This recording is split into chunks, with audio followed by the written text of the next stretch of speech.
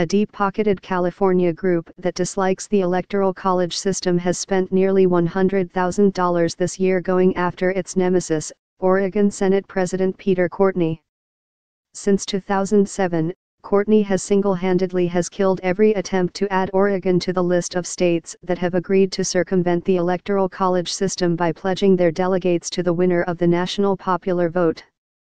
So the nonprofit political group National Popular Vote is creating anti-Courtney ads and spreading them in the senator's district, which spans Salem and Woodburn. The ads, produced in English and Spanish, have been distributed via direct mail, billboards, cable television, and the Internet, campaign finance records show. The ads paint Courtney, 74, as out of touch not only on the national popular vote issue but also on tenant protections and environmental policy. They fault him for taking campaign contributions from tobacco companies. Courtney was not available to answer questions for this story, a campaign spokeswoman said. In a statement she provided, Courtney said Oregon voters should decide whether to subvert the Electoral College. Courtney's statement also said he would support such a proposal if it passes out of committee next year.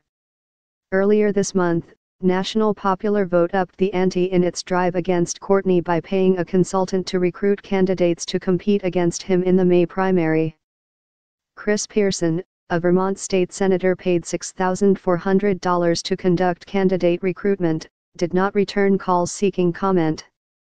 So far, the group hasn't found a candidate, said John Koza, architect of the National Popular Vote movement and the nonprofit's primary financier.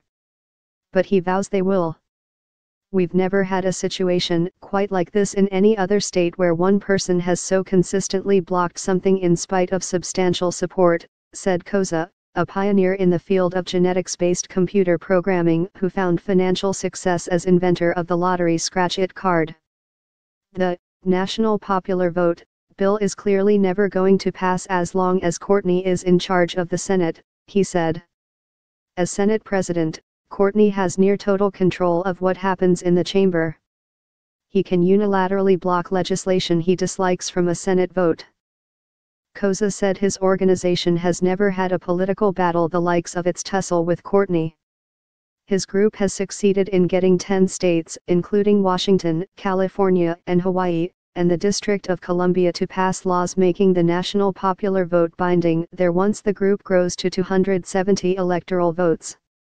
The effort stands at 165 electoral votes so far. Lobbyists hired by National Popular Vote have pushed Oregon lawmakers to pass their bill year after year, Koza said, but Courtney has killed the attempts every time. The last came earlier this year, after the Oregon House passed the legislation for the fourth time, but Courtney refused to allow a Senate vote.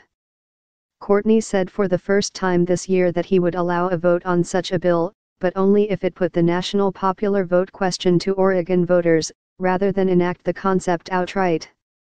Courtney is the legislature's longest-serving member, having been first elected in 1981.